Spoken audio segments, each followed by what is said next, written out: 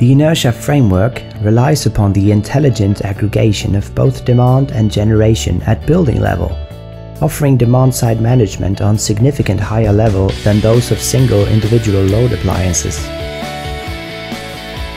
All assets at local control hub environments are handled as active elements, allowing energy performance optimization strategies to be performed at building level, and further leading to more energy efficient clusters of prosumers that actively contribute to the overall grid performance.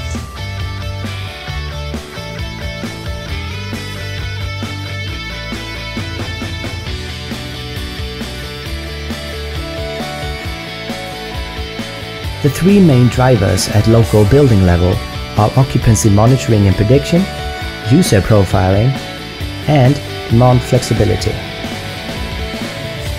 By keeping a balance between energy, comfort, and business criteria, a holistic flexibility management framework is established, allowing the optimal building operation in real time, following grid's conditions and needs.